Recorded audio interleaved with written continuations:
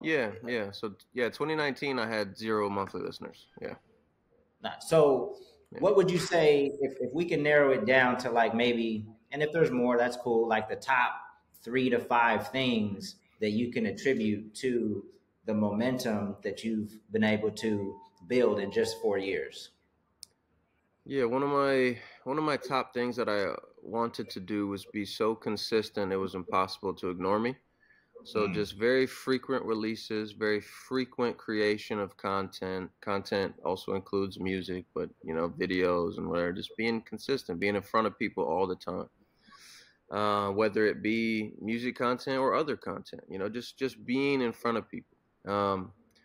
And then I would say short form content in general was very critical, kind of in people finding out that I was making music, where they could find it. I didn't focus on any really long form. I just dove in head first to short form and then converted that over to people listening on the DSPs, the Spotify's, or the Apple Music, whatever. But really, just consistency. Really, I can't really, because with the consistency comes all the other stuff. With the consistency comes, it gets easier to be better.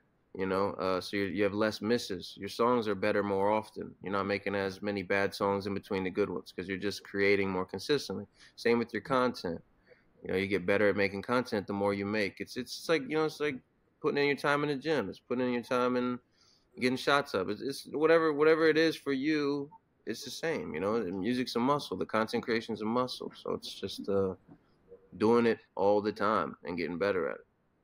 Yeah, so I mean, you can definitely hear the consistency from song to song.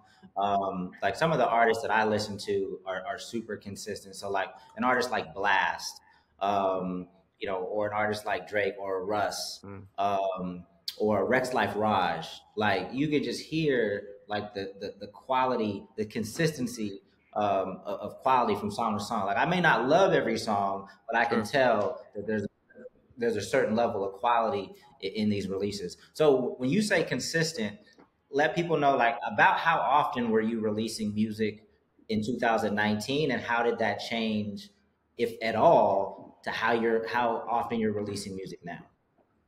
2019, my goal was, and what I did was a song with a music video every 2 weeks.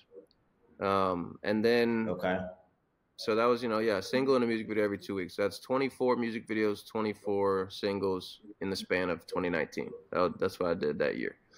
And then, coming to a spot where I realized, nobody's discovering people off YouTube. The music videos are pretty much a waste of energy.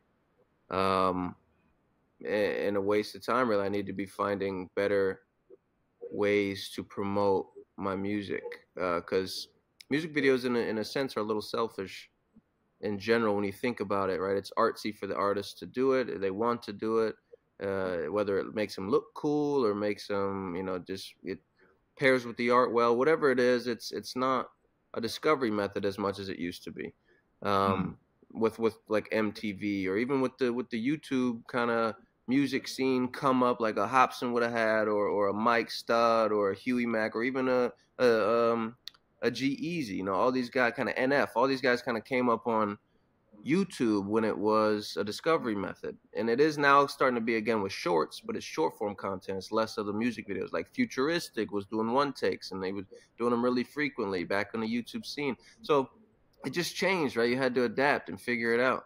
Um, so I just went with short form, obviously TikTok Reels, Facebook Reels, Instagram Reels, YouTube Shorts now. But yeah, short form stuff and just releasing it. And it hasn't changed much to this day. I still release every 2 weeks, every week if I feel like it.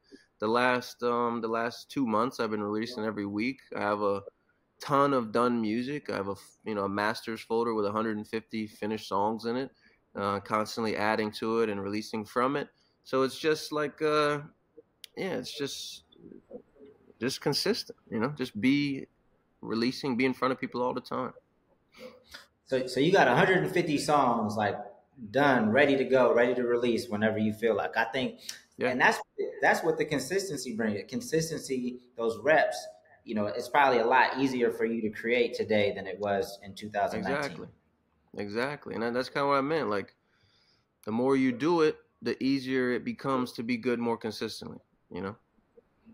Indeed.